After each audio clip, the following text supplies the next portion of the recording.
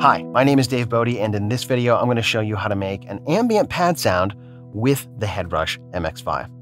Now, what makes this pad sound unique is that it allows you to change chords without the previous chord or note that you were playing running into the new chord or note. I've created pad sounds before using a really long reverb. I mean, it's really not that difficult. You dial in some kind of clean tone in a super long reverb, something with, I don't know, 20, 30 seconds, or even a couple of minutes of decay, and you just roll into your volume knob and boom, you have a pad sound. It's really that easy. The problem is, once you kind of play something and then it's out there in the reverb swimming along, when you play your next chord, it's going to mush into that previous chord, and that does not always sound good, especially if you're not playing chords that go together sequentially. All right, I'm going to walk you through all the effects on here. I'm not going to explain how all of them work. That would be a video that is several hours long. But let's start off with the basic guitar sound, amplifier and IR, or impulse response.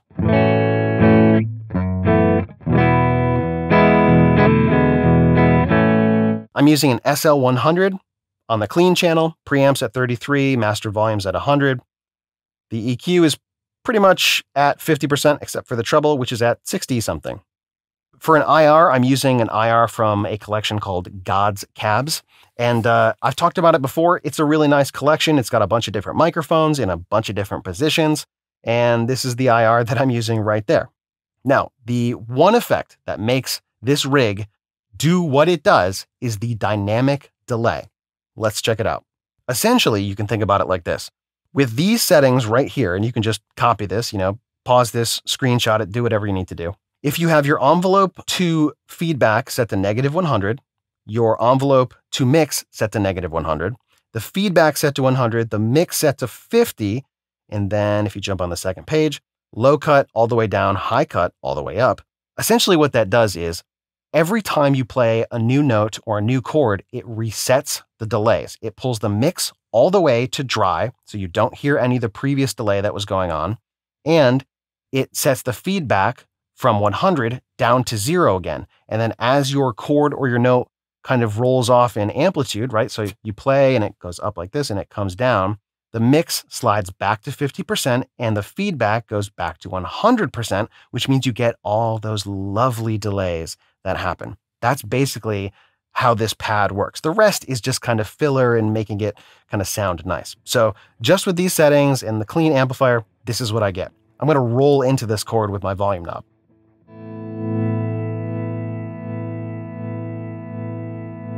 Now it sounds like just a delay, and that's fine, but listen when I play another chord.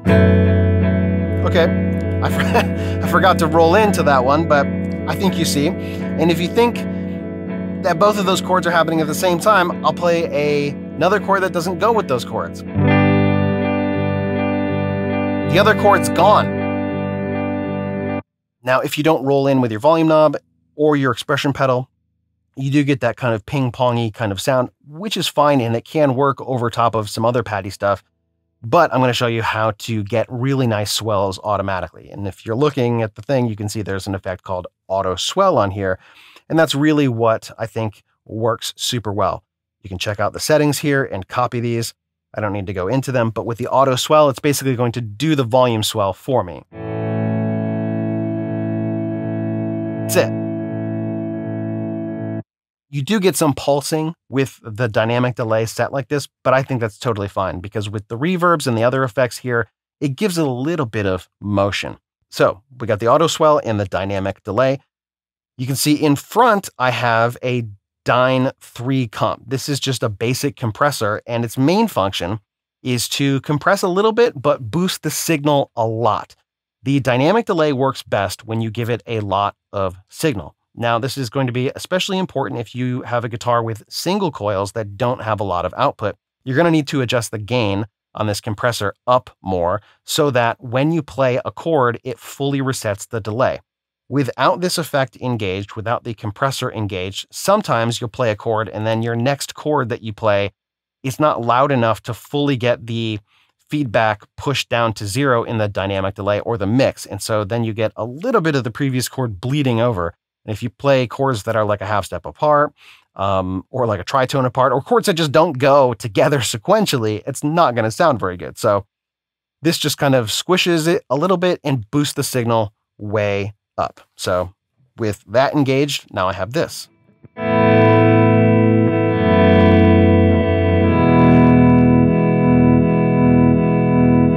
And actually, that just sounded like it was clipping a little bit.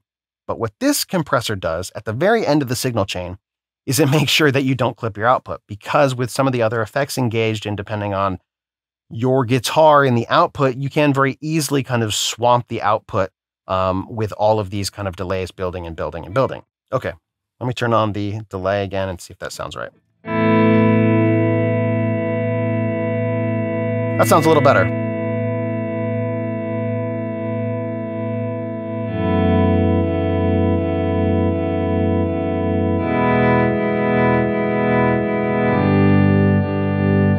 See, that previous chord, totally gone. So these are the basic building blocks. Dynamic delay, auto swell, compressor up front to boost the signal into the auto swell so that when it hits the dynamic delay, the dynamic delay has enough signal to fully reset every chord. That's basically where we are right now. The compressor on the very end is making sure we don't clip the output, which can happen without it. All right, some of the special sauce in making this really lush is reverb. So basic reverb at the end, I have the air reverb here, and I'm using the Church algorithm, size set to 100, mix 26, color 4805. And you can see, most importantly, the time is set to 1.3 seconds. Now, if you use a long reverb decay, that's going to completely negate everything that you've done with the dynamic delay, because like I said in the top of this video, you can make a pad sound really easy. Just use a really long reverb. However, if you change chords, it's not going to change with you. That previous chord is going to be out there in the ether, and that's not going to sound great. So what I've done is I've mapped the time to the expression pedal. So normally when I play a chord, it's going to give me a little bit of reverb, but if I want a little extra juice,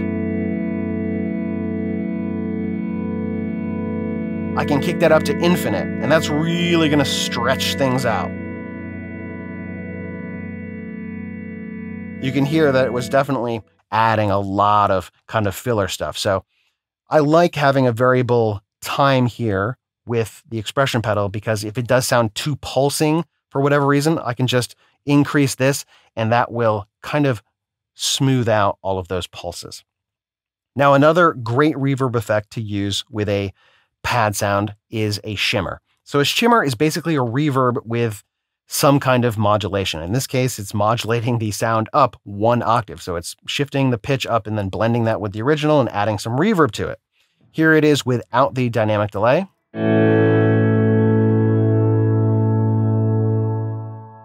So you can hear it's adding kind of this upper, it almost sounds like a choir, if you will. So with the dynamic delay, here's what we have.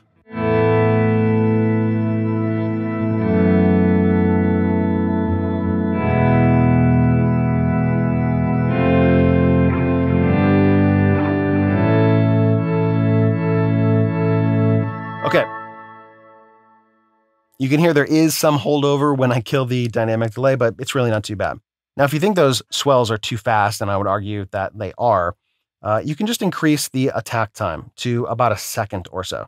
This will decrease your ability to change chords really quickly, but it will make those swells a lot smoother. Check it out.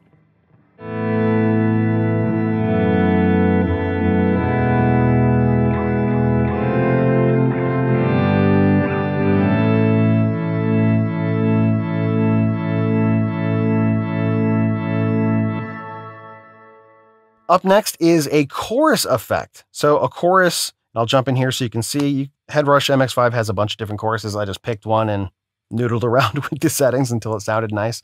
But a chorus will add modulation to that sustaining kind of pad that you get with the dynamic delay, and I think it sounds really nice.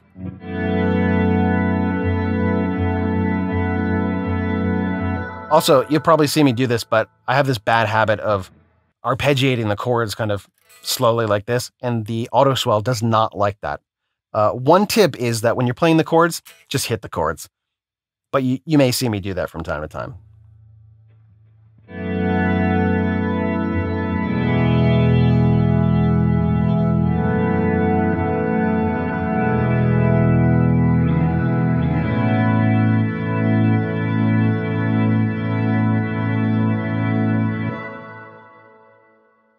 So that's basically it. You can see there are a few more effects, and I'm going to talk about those in a second. But if you want to build an ambient guitar pad that responds to your playing, that's how to do it. You need the dynamic delay, auto swell, compressor up front, some kind of clean guitar sound. You don't have to use an IR if you don't want to.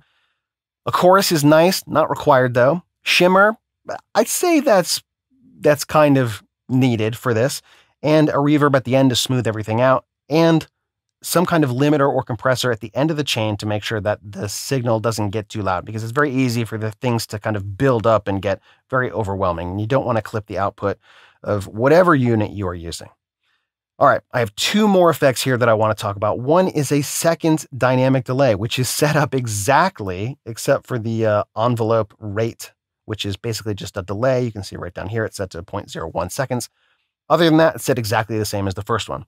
So what the second dynamic delay does is it will bring back a little bit more sustain after you use the first one. If you leave this on, it doesn't really do a whole lot. But if you just play something and then you have the sound dying out a little bit, if you want to bring it back just a little bit, you can kick this on and that will do that. Let me demonstrate. So turn on my other dynamic delay. We'll play a C this time. We're going to let this die down a second, so video edit's going to jump forward 15 seconds right now. Now I'm going to turn on the second dynamic delay.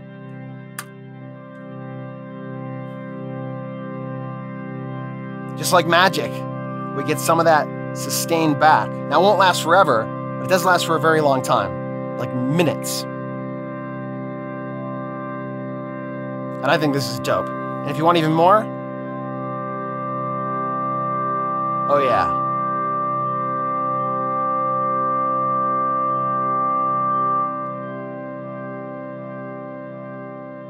So that's really cool if you want the sound to last for a very, very long time. Maybe the end of a song or something. I mean, you could just play another chord, I suppose.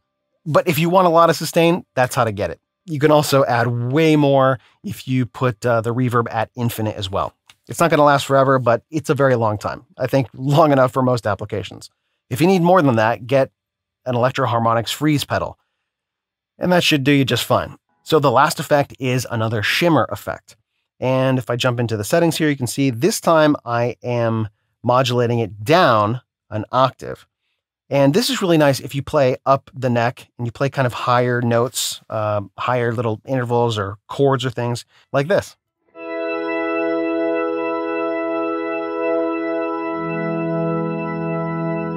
Come on, that's pretty cool. I think this is a really, really solid setup. You can get a lot of different sounds from your regular guitar here. So let's say you just have like a basic neck and a bridge pickup like I have. Right now my tone is all the way up. You can get really dark stuff just by rolling down your tone. This actually sounds a lot more similar to kind of your traditional pad sound on a keyboard. Check it out. That is really nice and warm, right? And by warm, I mean it just doesn't have a lot of upper harmonics, but that's how somebody might describe it. And I can bring it back with this second dynamic delay. It's like you're fishing, you're reeling it in. But I think this sounds nice.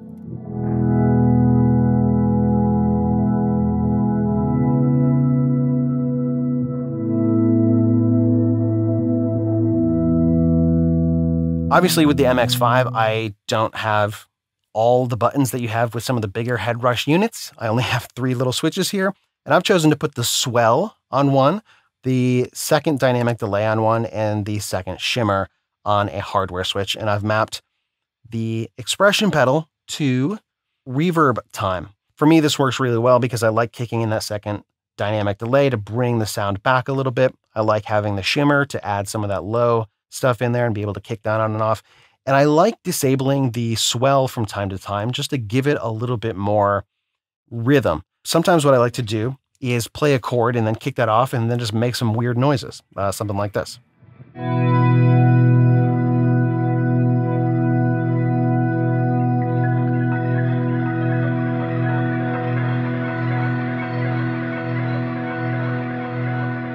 You also don't need the swell for this effect to work. If you play a chord and then you just hang on to it for a second, if the signal is loud enough going into the dynamic delay, you won't hear the first repeat. Check it out.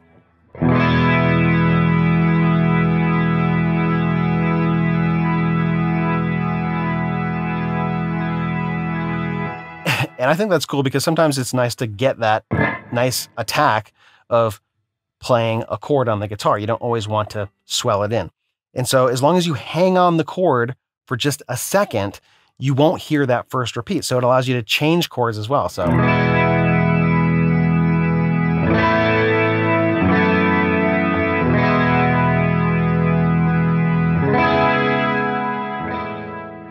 Well, that's pretty much it for this super pad sound on the Headrush MX5. I hope you found that interesting and maybe a little bit fun.